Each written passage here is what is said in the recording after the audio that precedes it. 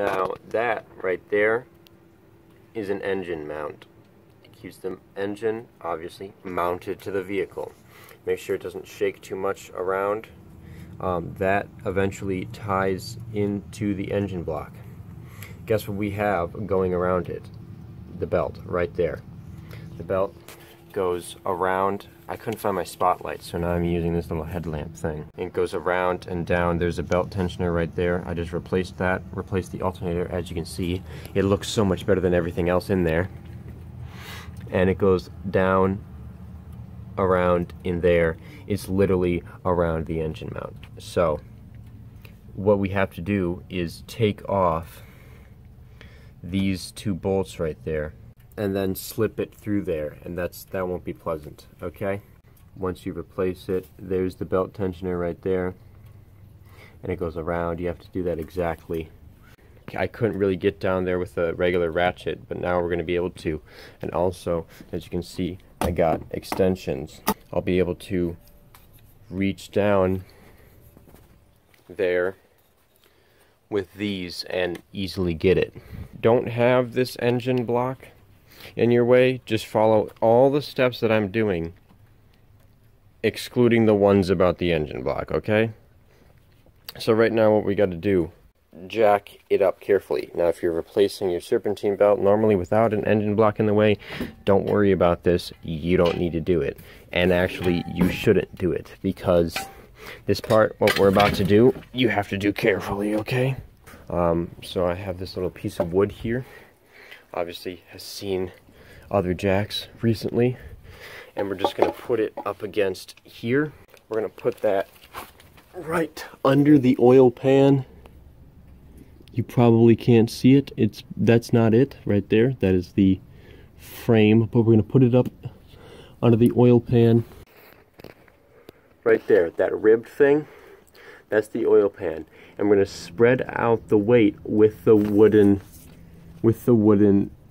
block there, and so we don't damage anything. It's very key to not to use the wooden thing, because if you don't, you're going to mess your car up. But here's the thing, you don't want to jack up the car on the oil pan. That is idiotic. Don't do that. Okay? You just want to support the engine. That's all you're doing. You're literally taking the weight off of the engine mount. You shouldn't even, if your wheels are lifting off the ground, you're already too far gone, son. You're done, okay? All you're doing is, you should see the engine move more than the car. It is supported by this block now.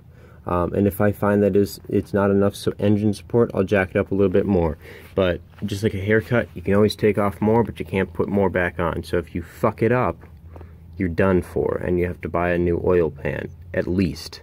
Plop it on there, and now you might be asking, but wait dude, what if I don't know which way I should turn it, left or right? That's the thing. Sometimes you just don't know, so try both. Here's my trusty ghetto breaker bar here. It's made out of copper. Yeah, I know, I'm sorry. But it was the only one that fit around ratchets. So I did find which way it is. It's right. Here's the thing though, I'm going to loosen them both at the same time, and then take them off, so, you know, hopefully I get this, you know, you always take precautions when you go into planets unknown. Alright, so I got it off. It moved a little bit. As you can see, it kind of sheared a bit, so I had to jack it up a little bit. And if it's difficult to get back on, just find the right height for the engine. So to remove the serpentine belt, all you need is just a ratchet. 3/8 inch ratchet right there. This is fine. And then probably a breaker bar. Some people want you to get a serpentine belt loosener. You don't have to. This will do. So find your belt tensioner. There's mine right there. It's the only thing that moves, okay? And it has a little roller arm that extends right there, as you can see. And see that hole right there? There's a square hole right there. That's what we're aiming for right here, okay? Set your ratchet for the direction that you will be loosening it. So that way, right there, like that. So I'll be able to loosen it like that, okay? Slip it in there, and then attach your breaker bar or whatever you want to use. You have to get it off of the tensioner. You don't take the tensioner off with this, okay? You loosen it up so that you can slip the belt off the tensioner and then off all the other parts, okay? So what I mean by that is while you're pushing this back, you're going to want to grab that serpentine belt, okay? You might be able to get someone else to help you with this, and then as soon as you get that belt off, you can let the tensioner go, carefully. Alright, so I actually had to jack it up so much more than I thought I had to. Carefully remove the belt. Now it's off. And I'm going to carefully slip the bottom of the belt through these crevices, which should be a load of... But thankfully, look at this now. This moves, so I can flex it to my needing. What this basically does is dampens the suspension every time you bounce over the highways. If you don't have this in your fucking way, which is a pain in the ass, you just take it off. Jesus Christ. You just take it off. You just slip it off. Ooh, wouldn't I love to be in your position right now? I actually figured it out. So I jacked it up all the way to the point where it was contacting this. So what I did, as you can see, it's in that little pocket right there. So what I'm going to do is lower the jack so it gives me a little bit of gap there, and then I'm going to slip it through, and then boom, I'll be done. So there it is, a little pain in the ass. Now yours might be worse than this. Is there anything in there? Oh, here it is. So you see how you can see the other side?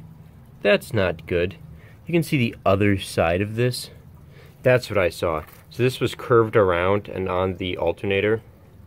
So that's what I saw. That's probably causing squeaking. That's not acceptable.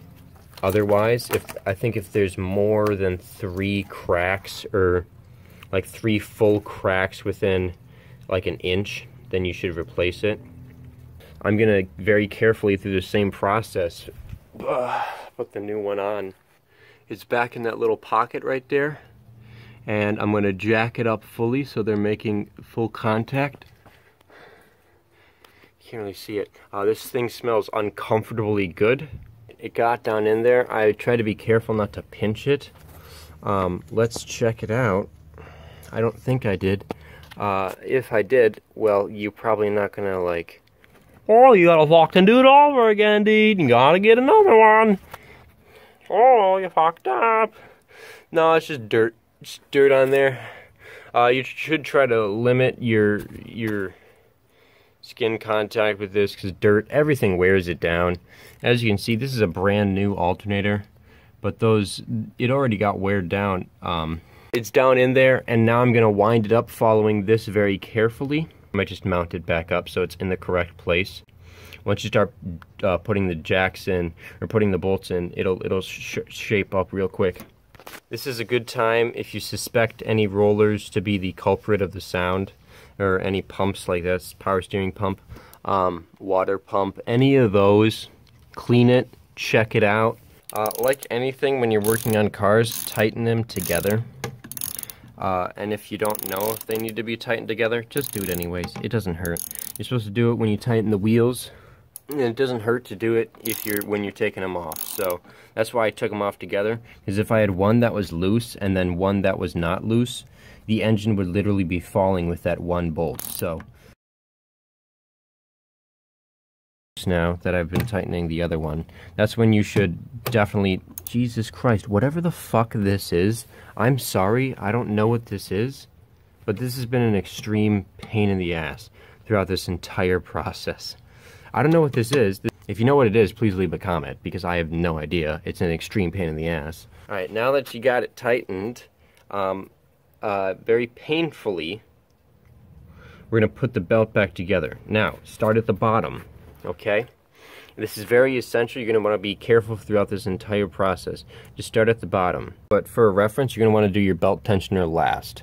So get that alternator strung up, or whatever is there before the belt tensioner, and then just let it sit here. So for the same thing, you're going to want to loosen it so it's in there, and then align it, and then carefully let it go, and then we'll go on to the next step.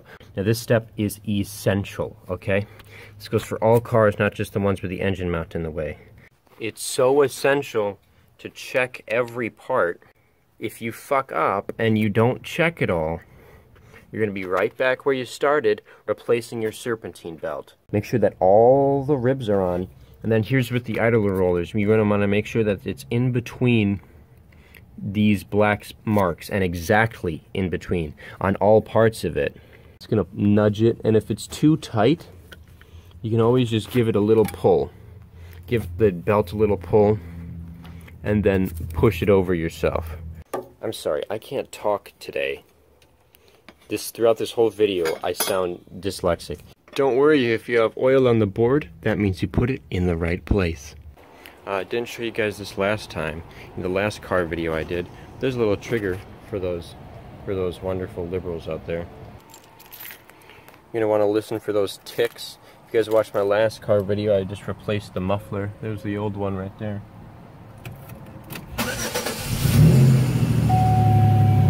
So obviously it sounds good. Great. If you want to go see that, I'll put a link in the description to that wonderful new thing. There's that kind of little knocking. I don't know what that is. Could just be the pistons, could just be the old engine, but everything in here is running fine. Now if you want to check the idler rollers, what you can do is either take a pipe like this, like this breaker bar, or a long screwdriver, a long flathead, or there's actually things you can buy called the stethoscope. And what you do is you put it on the bolt of the thing and listen. So that one, I don't know if you guys can hear that.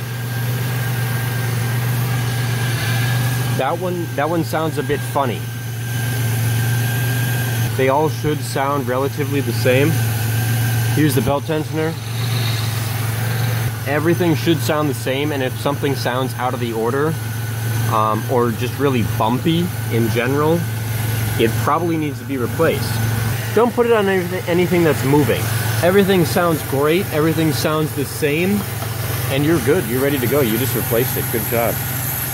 2 car videos that are always the same. Oil replacement videos and serpentine belt replacements. Why? Because they're the easiest things to do. And they're 2 very common things that you need to do.